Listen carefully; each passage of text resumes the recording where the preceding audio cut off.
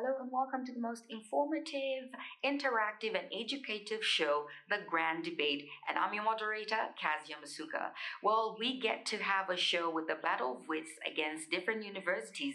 Our visiting university today is Kwame Nkrumah, all the way from Kwame, and Cavendish University from Lusaka. Cavendish is being represented by Nsofwa and Mary, and Kwame Nkrumah by Given and Natasha. Welcome to the program.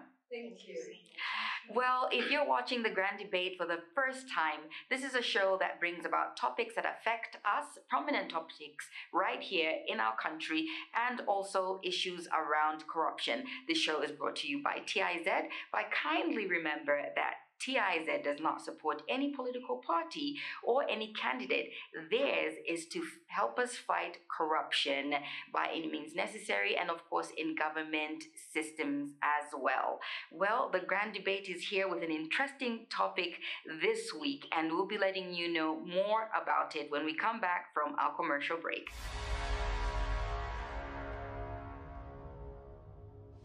Welcome back to the Grand Debate. As you'll be watching the Grand Debate, which is brought to you by TIZ and with combination with Live Access Zambia, we'll be bringing to you intriguing debates on prominent issues affecting and surrounding corruption, analyzed by our TIZ judges. In this debate, we have rules and regulations. The visiting universities that are going to be participating in this debate will have a topic at hand, and they will get to be the proposing or opposing team. Once they are proposing their motion, they'll be given 5 minutes to debate their issue, and an extra 30 seconds will be told to them by our timekeeper. And after the 30 seconds are up, they will have to sit down and give point to the other team to give their opposing or proposing view. They will go back and forth until they will be given their closing statements. After they give their closing statements, they will also hand in their supporting documentation, which will be given to our judges. Any falsified documentation will be a disqualification. I'm sure our universities are very prepared. They look prepared to me, and of course, this is so exciting. And also remember that the topic at hand today is past governments. Have they been effective in fighting corruption? Have we heard the question? Okay, well, past governments have put in measures to fight corruption. Some of these devices have been sensitization and also the Corruption Perceptive Index, with tools that highlight the problem of corruption. We'll be given an option to the proposing team to start first, while the opposing team takes a seat.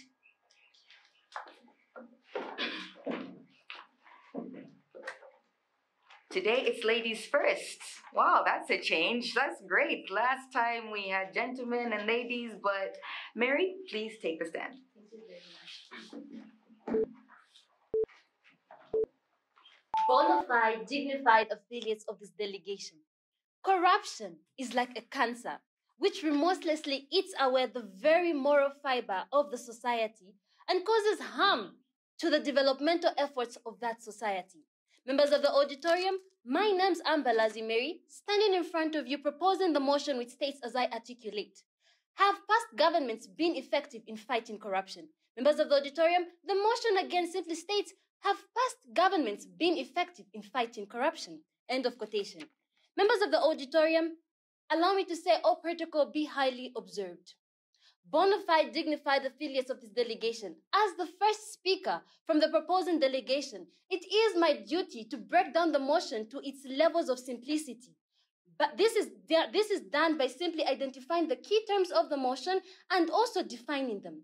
Members of the auditorium, the key terms of the motion are as follows: past, governments, and effective, as well as corruption. Now, members of the auditorium, allow me to define the word corruption. Corruption, members of the auditorium, has been defined by various philosophers, but my area of interest today is the definition that has been given by our very own legislation, which is the Anti-Corruption Commission Act number 3 of 2012. Bona fide affiliates, pursuant to Section 3 of the Anti-Corruption Commission Act number 3 of 2012, corruption has been defined. The word corrupt was defined as soliciting, accepting, obtaining, giving, promising, or offering of a gratification by way of a bribe or other personal temptation or inducement, or the misuse or abuse of a public office for advantage or benefit for oneself or another person. End of quotation. Another definition, which is much simpler, has been given by the World Bank. The World Bank simply defines corruption as, allow me to quote, corruption is a form of dishonesty or a criminal offense which is undertaken by a person or an organization which is entrusted with a position of authority in order to acquire illicit benefits or abuse power for one's personal gain. Now, members of the auditorium, another key term that has been given in our motion is simply the word government. Members of the auditorium, the government is simply the body with the power to make and enforce laws to control a country, a land, an area, people, or an organization. Another definition, members of the auditorium, is that of effective. The word effective, members of the House, simply means being successful in producing a desired or an intended result. Let us not forget the word past. The word past has been defined by the Oxford Dictionary to mean gone by time and no longer existing. Now, members of the auditorium, having given the key terms, having given the definitions of the key terms of the motion, our role as the proposers is simply to enlighten you on the measures that the past governments have put in place and how effective these measures have been in the fight against corruption, how effective these measures have been to curb this corruption. Bona fide, I will look at some of the measures that the governments have put in place, and I will not focus on the current government because our motion was very clear by saying past governments, members of the auditorium, in air quotes, past governments. And then our second speaker is simply going to look at some certain issues such as sensitization on the effects of corruption. He also looked at the creation of the Anti-Corruption Commission. He also looked at the rule of law, democracy, and the Corruption Perception Index. Members of the auditorium, with these few points, allow me to end here. I will come back in the second session. Thank you, Mary. Kwame Nkrumah, please take a stand. Corruption, whose effects we live with day to day. Today, when you think of the health sector, you will remember how much you've been impacted and affected. What comes to your mind is the honeybee scandal, corruption. A helpless woman in Mbika district did not receive her social cash transfer. Why? Corruption. Dignified dignitaries in the House of Debate, before I dive into my intellectual argument, it is therefore my duty to first run you through our argument progression, and we shall progress as follows. I'll first give you the key terms definition of the motion. Then I'll go to the current situation of corruption in Zambia. I'll further move to the measures that the governments have put in place to fight corruption. Further, the second speaker will come and look at how effective are these measures that have been put by the past government into place. Now, intellectual chamber, allow me to define the key terms of the motion. First and foremost, allow me to first adopt the definition by the SECs, which was given by the proposing side. It was very accurate. Allow me to also add by paraphrasing, or rather borrowing the definition by Transparency International, which says corruption is an abuse of entrusted power for public gain. Intellectual chamber. The next word that I'm going to define is effective, which means successful in achieving a desired result. Apart from that, allow me to also define the word government, which simply means a group of people who have been entrusted with the role to control and make decisions for a country, a state, or territory. Intellectual chamber. It is important to first highlight the fact that in Zambia, since 1964, we've had 3 different governments led by 5 different people with different agendas. But one thing we must note is these different people who've headed this nation have one thing in common, which is how they have failed to effectively fight corruption. It is because they have failed to fight corruption that we are here debating and actually giving an answer to the question that has been asked in the motion, which is, have past governments been effective in the fight against corruption?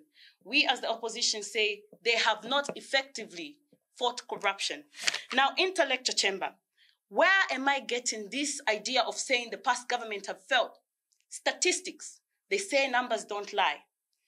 Intellectual chamber, allow me to first bring to your attention that in 1964 up to 1991, we had a government that ruled this nation and did not do much on corruption. A government that took over, which is the MMD government, equally did not do much. This is shown in the statistics of the corruption perception index from 1998 to 2020, which shows that Zambia, since its independence, or Zambia, since 1999 till date, has not performed any better than 40. Now, what do I mean? The perception index is simply an outline of how countries or how a nation is perceived in terms of corruption. The higher you go, the better you're doing in the fight against corruption. What do I mean? If a country stands at 88 over 100, then their corruption rates are lower. A country that stands at 0 has more corrupt activities going on. Now, Zambia, in the past 20 plus years, has just been faring within 30 and 38, which shows that the past governments have literally done nothing to effectively fight against corruption. As if that is not enough, intellectual chamber, allow me to also bring to our attention that the Global Barometer Africa 2019 survey by Transparency International Zambia states that about 70% of the respondents responded to say the government have not been doing anything in the fight against corruption. 70% of the respondents. Now, intellectual chamber, we are not a selfish opposition. My second speaker will come through and give you the alternatives how to better fight corruption. Since the means and the measures that have been put by the past governments have failed, therefore we're giving you solutions to the problem so that we end and curb corruption. I submit. Thank you. Your time is actually up. Thank you, Natasha, for that opening statement. Cavendish.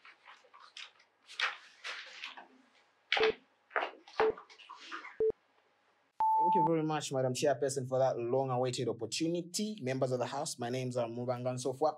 To the adjudicators, members of the House, to the viewers, all protocols be highly observed. Now, the redefined motion by my first speaker, have past government been effective in fighting corruption? Now, members of the House, as the proposition, we agreed to the statement and we said, yes, past governments have been effective in the fight, in fighting corruption. Now, members of the House, I want to highlight to this House of debate the past governments that Zambia has had till date. Now, we had the UNIP, which ran from 1964 to 1991 by our great Dr. Kenneth Kaunda, may so rest in peace. The second government that we had was the Movement for Multi-Party Democracy by Frederick Chiluba from 1991 to 2002. The third was the Movement for Multi-Party Democracy as well by Levi Patrick Mwanawasa from 2002 to 2008. And the other government that ruled this great nation of Zambia was the Movement for Multi-Party Democracy, which was ruled by Rupia Banda from the year 2008 to 2011. Now, our argument is based on the fact that we've had such a number of past governments. Now, members of the House, why are we as a proposition saying, yes, it has been effective? Yes, what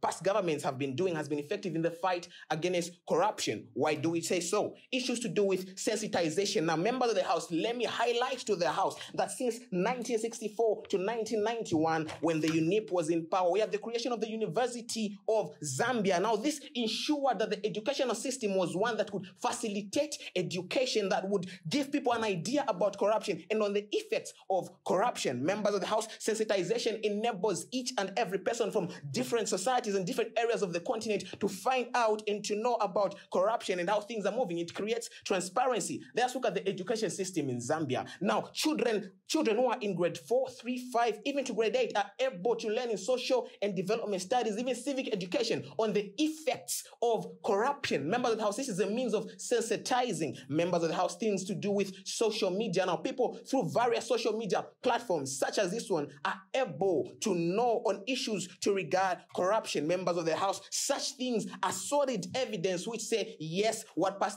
past governments have been doing in fighting corruption is effective. Members of the House were looking at issues to do with the Corruption Perception Index. Now, members of the House, as the opposition said, statistics do not lie. Now, members of the House, when you look at the rule of the past governments that I mentioned in my opening remark, we're able to see that there was lower level of corruption. Now, members of the House, it shows that each and every criteria that they brought in order to fight corruption did work, and it is working up to now. Members of the House, Okay, furthermore, your time is up.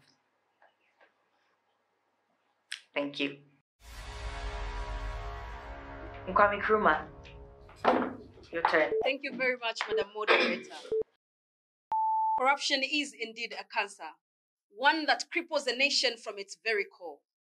I am not apologetic when I state that corruption has claimed more lives than the First World War and the Second World War combined, because corruption robs us of a future. It robs us of resources and finances that could be used to buy a ventilator that saves lives, or even build a school that secures future for future generations. Intellectual Chamber, my name is Given Couple, your family opposing the motion. Have past governments been effective in fighting corruption? The very clear answer is no. The measure of effectiveness is one that we cannot run away from. Effectiveness yields success. Effectiveness yields positive results, achieving the intended goal. And if the intended goal has been fighting corruption, and yet we're still battling with corruption, then the answer is really very simple. There has been no effectiveness in the fight against corruption by past governments. Intellectual Chamber. It is very simple. We as an opposing side are not saying past governments have not done anything. We are acknowledging that they have taken strides to fight corruption. We are acknowledging that they have done the little that they can, but have they been effective? The answer is simply not. Transparency International Zambia website is very quick to highlight that for the fight against corruption to be effective, there are certain things that should be in place. And these are promoting transparency, accountability, as well as high levels of integrity. Have these things been existent in our past governments, in the measures that they have put in place? Certainly not. Intellectual Chamber, past governments in fighting corruption have shown no transparency. There has been little information that has been shared with the public on decisions that are made on issues pertaining the running of this country. Finances, for instance, even our debt situation, just sharing information on how much they've acquired, what the terms and conditions are, has been difficult, which is a clear interpretation that there has been no transparency and therefore the fight against corruption has not been effective. Members of this chamber, let's talk about accountability. We have the Auditor General's report that is released each and every year. It releases information on how misappropriation of funds has existed in these past governments. Have the culprits been held accountable? We can count them on one hand. We can count the very few that have been held accountable. Therefore, they have not been effective because there has been no accountability in the fight against corruption. Integrity has also not been existed. I do rest my case. Wow, the universities have definitely brought the fire. I can feel the passion in their voices. They have researched. I hope the judges that are listening and the viewers that are watching are getting to learn a lot about this topic. We go to the rebuttal and closing statements from Cavendish University. First speaker, please take the stand. Members of the auditorium, the opposition simply said numbers don't lie. And indeed, numbers do not lie, members of the auditorium, because according to the Zambian corruption rank provided by Transparency International Zambia, it has been shown that the levels of corruption in 2010, 2012, and 2014 were massively lower than the levels of corruption in the period 2016, 2018, and 2020. This is simply showing that whatsoever measures that the previous governments had put in place to combat corruption were truly effective. Now, members of the auditorium, allow me to take you back in time during the Mwanawasa's government, the Mwanawasa government, members of the auditorium. During Mwanawasa's rule, members of the auditorium, we saw a rise in the anti-corruption commitment.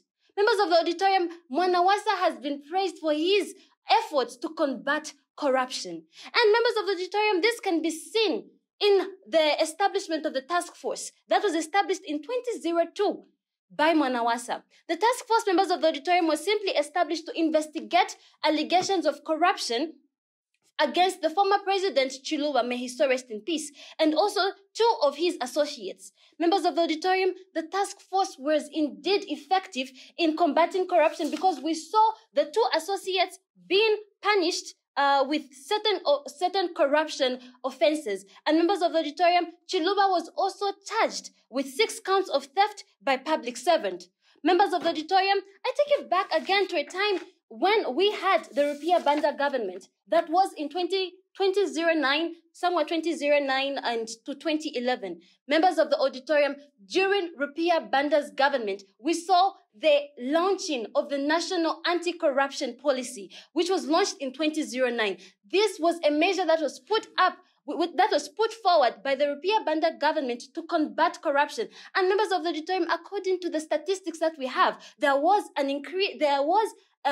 reduction in the level of corruption in this period compared to the current state of corruption. Members of the auditorium, what was the essence of this National Anti-Corruption Policy? The essence was simply to provide comprehensive audits in all major ministries and public agencies. It also harmonized and coordinated all the efforts in the fight against corruption in order to reduce the levels of corruption, which we indeed saw. Further, members of the auditorium, during Michael Sata's rule, that was 2011 to 2014, we also saw a reduction in corruption levels compared to our current state. Members of the auditorium, when the late President Michael Sata came to power, he simply stated that he would intensify the fight against corruption, which we indeed saw. What did he do? He reintroduced the abuse of authority clause, which was repealed by the former government. Members of the auditorium, Your time is up. please give me one minute. Thank you. The rules Thank you apply. very much. We will now be asking Kwame Nkrumah to take the stand with their rebuttal and closing statement. Thank you for the call. I'll begin with the last point of the National Anti-Corruption Policy. Intellectual Chamber. One thing that we must praise our governments or the past governments or the current government is their ability to create very beautiful policies. Executing them, implementing them is where the problem comes in. Quite okay. The pre-current speaker talked of the fight against corruption under the Mwasa government, how he fought and saw to it that Chiluba had to pay for his debt or rather his criminal activities. Intellectual Chamber. Again, that is something that our country is well known for. Laws only apply when it's beneficial to the person applying it on the other person. Intellectual Chamber, a Chiluba case and his counterpart does not solve the problem of corruption that we had or we have and we continue to have. That is just a pinch of salt in a drum or in an ocean. That is not solving the problem of corruption or effectively fighting against corruption. When you fight it with one person or against one person, you're not fighting it for the entire country, which actually loses and actually faces the effects more than the person that you've actually attacked. Now, Intellectual Chamber, apart from that, they've talked about the reduction in cases of corruption between 2010 and 2016. Intellectual Chamber, like I earlier stated, those reductions did not even go close to 40%. If I get 40% in my assessment, I get disappointed. Now, what is 38%? What is 38 out of 100? Intellectual Chamber. Let us not just be misled by the fact that it has reduced. To what percentage? To what extent? Is it adding to the effectiveness of fighting against corruption, or is just mere reduction? If you tell me today that fuel has reduced by 20 ngwe, it is a reduction. But to what benefit will it be to my pocket? This is exactly what the government of today should put in mind as they're talking about reduction. To what extent? Did we see our country at least being ranked, at least one of the least corrupt countries in the world? No. Even as we speak today, Zambia ranked 117th most corrupt countries in the entire globe. It is shameful. Let us not defend what is wrong. The fight against corruption begins. Thank you. Well, interesting. They're bringing the fire to their rebuttals and closing statements. We would like to, Mr. Jovu? Sofa. I'd like Mr. Sofa to come up and close.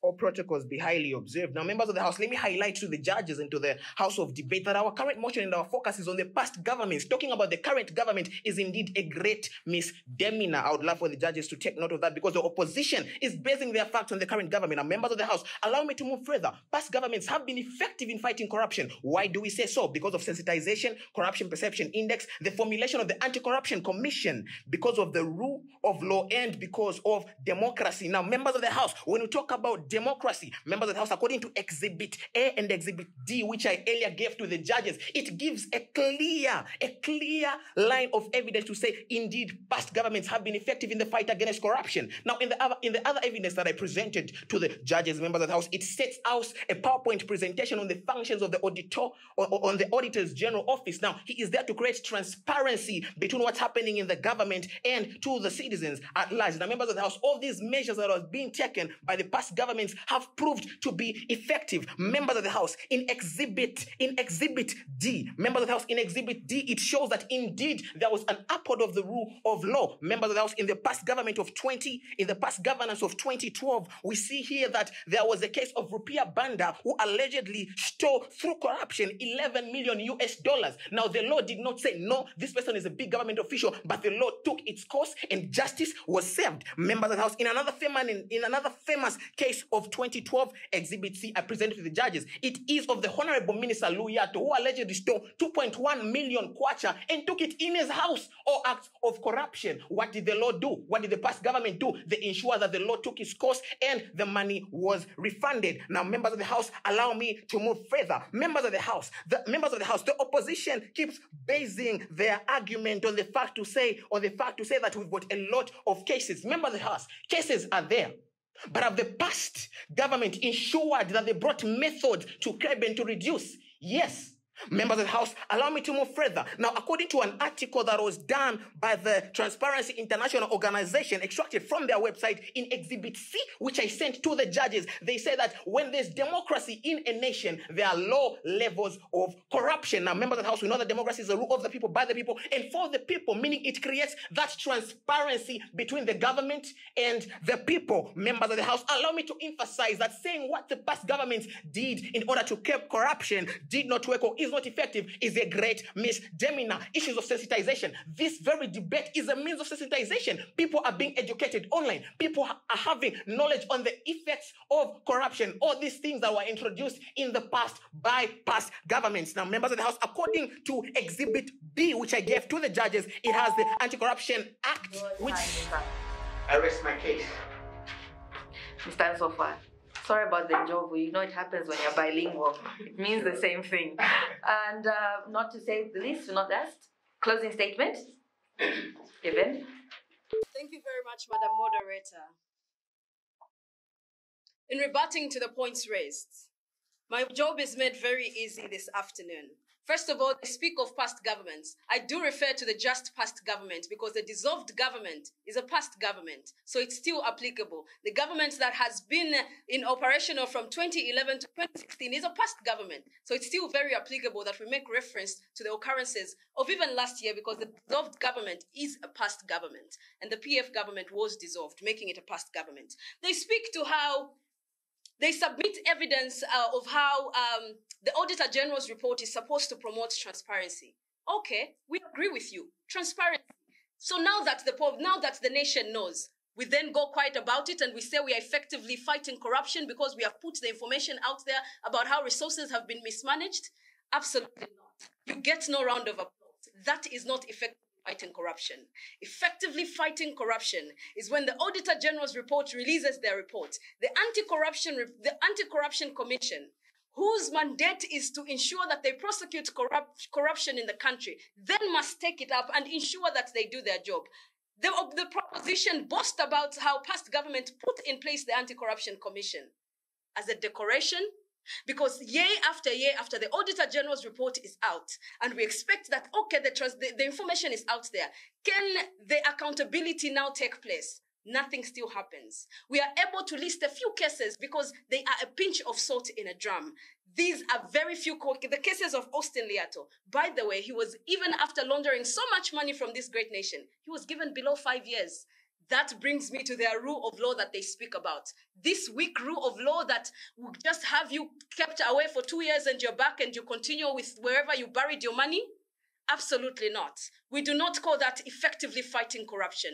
Effectively fighting corruption would have yielded positive results. In a class of 50, if you pass 49 this year and the next year you pass 48, you have made an improvement. Is it an effective improvement that impacts the lives of your people? It definitely isn't. When governments begin to effectively fight corruption, my grandmother in Chinsali will feel the burden lifted off of her. Each and every Zambian citizen, if governments were fighting corruption effectively, would feel the burden lifted off of them. And that is the truth. Members of this intellectual chamber, we speak of sensitization. Past governments have carried out sensitization. Yes. Has it been effective? Certainly not. Majority of our citizenry is illiterate. And the messages and the sensitization that past governments have carried out have been for the elite. Look at me here, a proud Bemba girl who should be discussing corruption in my native language so that even the lowest of a person in Kasama understands it. I'm here discussing it in English. Is that really sensitization that is meaningful? Members of the House, I do submit. Thank you. Well, this is the grand debate. If you're watching, we'll be going to another topic in our debate, and this will be the cross-examination. You do not want to miss it. It will be a battle of wits as the participating parties throw different questions at their opposing and proposing team, and we get to hear what they have to say on the spot. Join us after this break. Welcome back. You're watching the Grand Debate brought to you by TIZ. Really remember and kindly note that we don't oppose or support any political party or candidate, but ours is to fight corruption on all levels, especially the government system. That being said, well, we're at the cross-examination section. This is the section I really love because it's a battle of wits. I hope you've prepared your questions. And let me just go over the rules and regulations for that. You'll be thrown one question from the opposing or proposing team. You'll be reminded that this is an equal opportunity floor. You cannot interrupt your colleague at any point.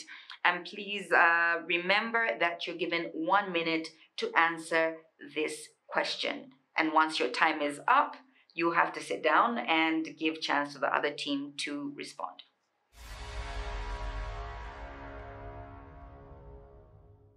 Members of the House, I quoted the first speaker state that the investigation and prosecution of Chiluba and 2 other associates by the task force did not benefit the public because it was just between the government and the respondents. Now, members of the auditorium, didn't this same punishment act as a deterrent to would-be offenders? And therefore, members of the auditorium, what does the opposition suggest to be the relevant punishment for acts of corruption? I think I was earlier misquoted. What I said was, in as much as those people were punished, the real corruption that is going on within the country, compared to those 2 cases that were handled, the benefit of curbing corruption at the highest level, at the country level, is more than 2 cases that were actually that were actually persecuted. That was my statement.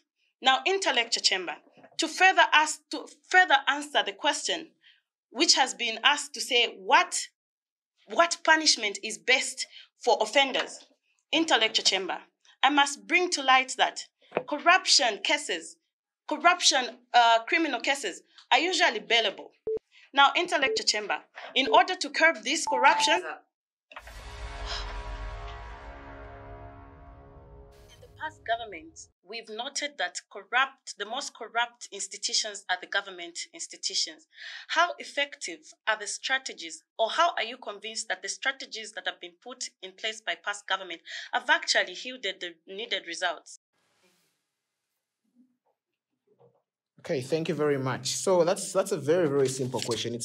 It's very simple. So now in these public facilities or in the public sector, we've ensured that each and every company and each and every employee has got a policy. Now these policies are ethics which ensure that people do not indulge into corruptive actions. This is evident in the issue where we had 12 secretaries that were dissolved by the head of state due to acts of corruption. And when we look at public institutions such as universities, we introduced issues of student union. Each and every public institution has got a student union, which creates transparency between the management of the school and the students. So it is very, very simple. Members of the House, the policy, like I said at first, and members of the House, we ensure that there is transparency in each and every one of these public institutions. Now, it is the duty of the Auditor's General Office, like I alluded in my first argument. So I thought the opposition was paying much attention, but like I said, it's a very simple question, members of the House.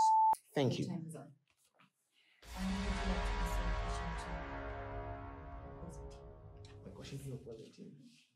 With pleasure. Now, members of the House, the opposition team based their argument on the fact that, first of all, they said what the past governments have been doing hasn't been effective, to which we totally disagree to, because we say it has been effective. So over the past years or during the rule of the past governments, we've had introductions of democracy by the great Chiluba. We've got introduction of separation of powers. We talk about the judiciary, executive, and legislature, the Anti-Corruption Commission, and their Act of 2012, the Auditor's General Office, etc. Now, all these things were applied by past governments and are still working today, as we can see in the case of Chishimba Kambwili versus the people, etc. Now, having stated my statement, what does the opposition think we can implement further, having looked at all these different methods and committees that we've brought up? Respond to that, please. So, in responding to your question, sir, we do stand firmly that the fight against corruption by past governments has not been effective. There's better things that could be done. First of all, strengthening institutions.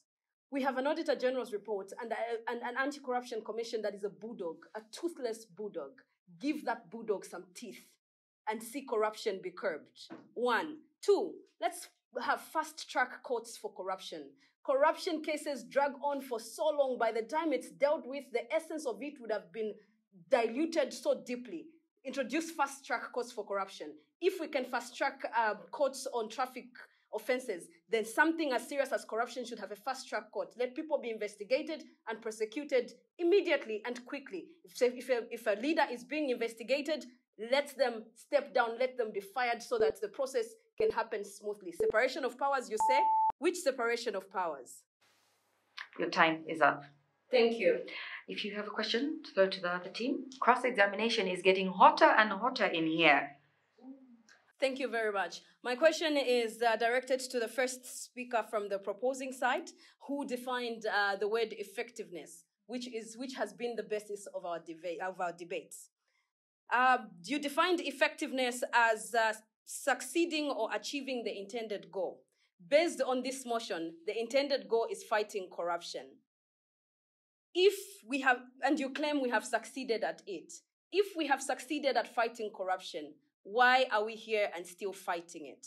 I do need justification. If we have succeeded at fighting corruption, why are we here and still fighting a battle that you claim we have succeeded at?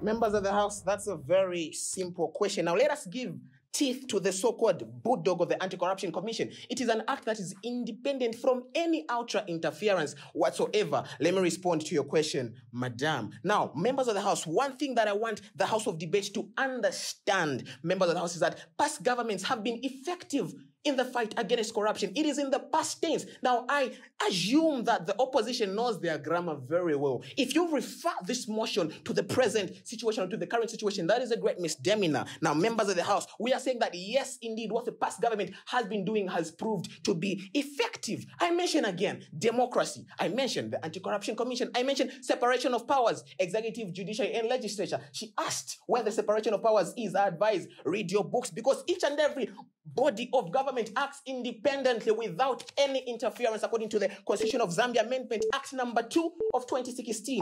I do rest my case. That has been the cross-examination section.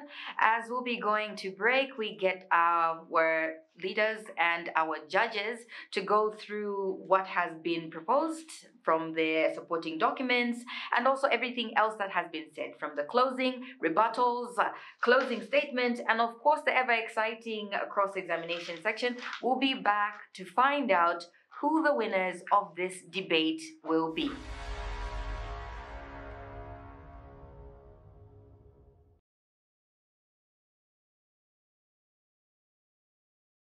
What an interesting debate. It really kept me on my toes. And I was running back and forth with regards to the counter arguments. It was really neck and neck for me. Just feedback to the proposers, especially the first speaker.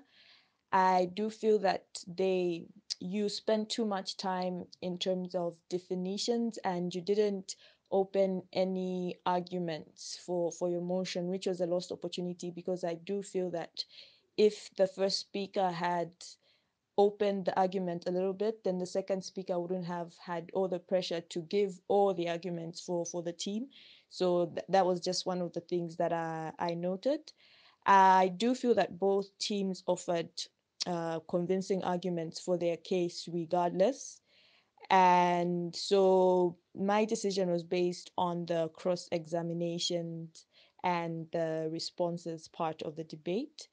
And on that note, I do feel that the opposers handled themselves well and they were able to respond to the questions and give examples and convincing arguments for why they were opposing the motion. And for this reason, I believe that the opposers took the day with regards to this round of the debate. Thank you.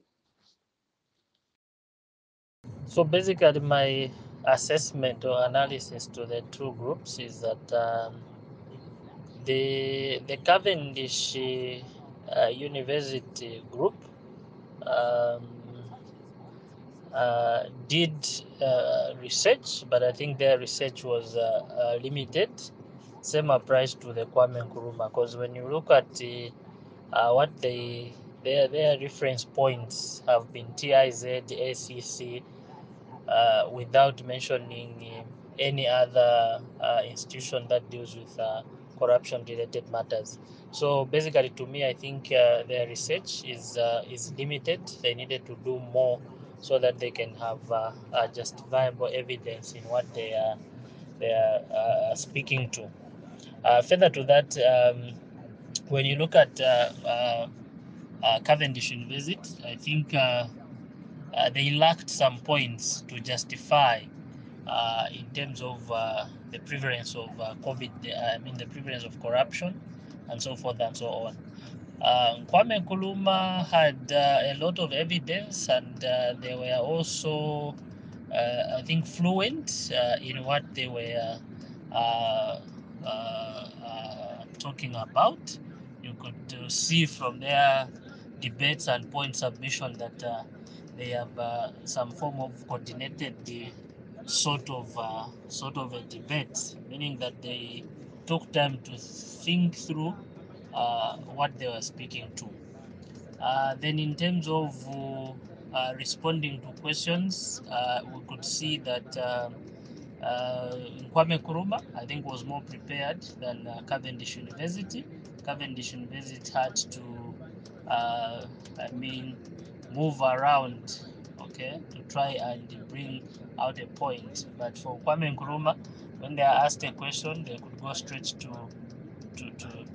the point. So basically, I think all the debaters were addressed well, and it was really a tight debate. But I think based on these technicalities that I've mentioned, Kwame Nkrumah takes up the day, according to my assessments.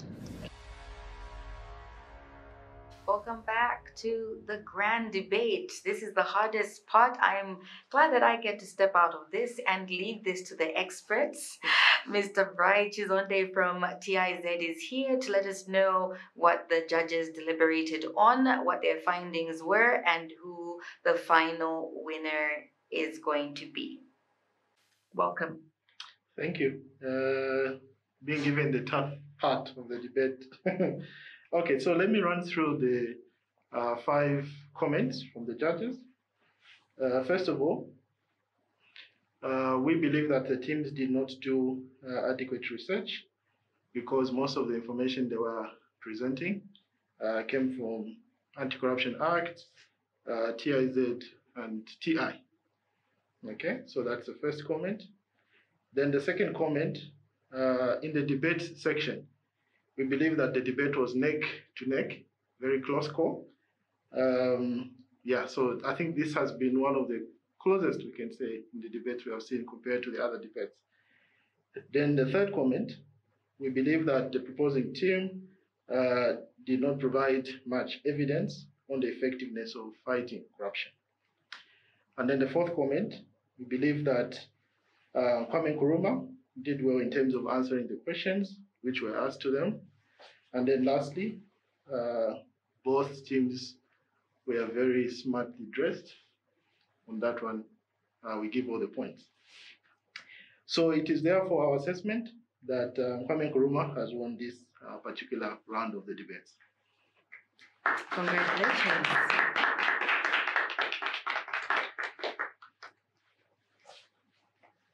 So who will be stepping up to this? Okay, thank you. You're welcome. Congratulations. Thank you so much. Okay. You're welcome. We'd like to have a closing statement from our participating callers. And of course, our winners will also give us a closing statement. A vote of thanks.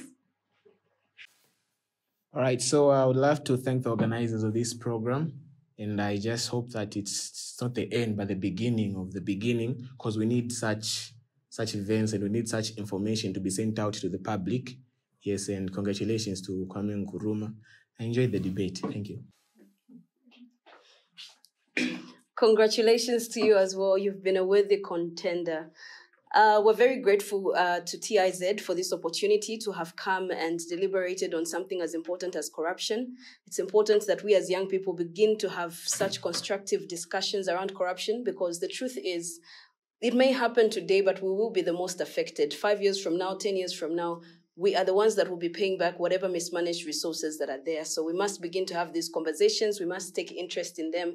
And kudos to TIZ for such an initiative. A simple plea would be that in as much as we are having them, it would also be important that we move beyond just having them in English and also cater for a wider spectrum of our population, so that they also understand corruption in deeply and whatnot. Thank you very much. All right. Well, thank you for everyone that came through and participating, the schools that have allowed you to take part. And as always, thank you to TIZ for this opportunity. But this is not the beginning. This is not the end. We might be coming to your university. We might be coming to your college. So you need to stay tuned. Support your local team, as the adage said. But you've been watching The Grand Debate. Join us next time for more interesting and intriguing topics that affect you.